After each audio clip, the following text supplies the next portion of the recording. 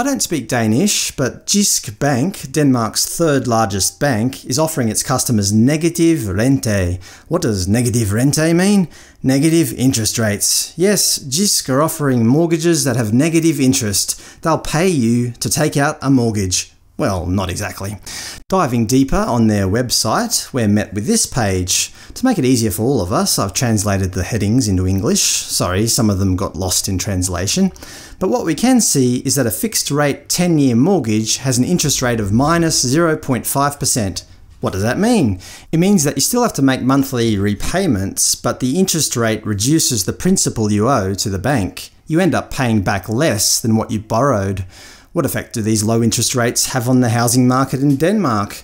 As expected, they're causing a housing bubble. Danish house prices reach highest ever level, beating 11-year record. Cost, not availability, is a source of housing difficulties in Danish cities. If we look at historical interest rates in Denmark, we can see that over the last decade, rates have plummeted. It's currently at a record low of minus 0.75%. So how can Jyske Bank offer negative interest rate mortgages? It's pretty simple. They're also borrowing money at negative interest rates from institutional investors. Plus, they also have the normal mortgage fees and charges that go along with every mortgage. One thing that you can guarantee is that the bank is still making a profit. This trend of negative interest rates is spreading throughout Europe. Just last month, the European Central Bank slashed its deposit rate to a record low of minus 0.5%.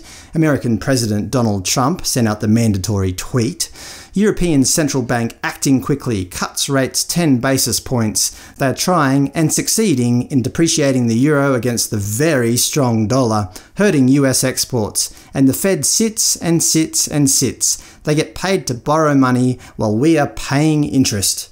It seems that even the President would like to see negative interest rates hit American shores. So what about the land of Oz? Are we going to see negative interest rates in Australia anytime soon? Recent news articles aren't very optimistic. To zero and beyond, what if zero interest rates don't work? When interest rates approach zero, the RBA must rethink monetary policy. What are the RBA to do? They're almost out of bullets. Most experts agree that the RBA will probably cut interest rates to 0.5% by the end of this year, and maybe even to 0.25% by early 2020. But will it help? Former Reserve Bank Governor Ian Macfarlane says that interest rate cuts have already done everything they can do. He said that too much faith is being placed in the expectation that monetary policy can do things that it cannot do. Once interest rates are negligible, further cuts would seem to have very little power to do anything useful. Of course, all of these nose-diving interest rates are terrible for savers.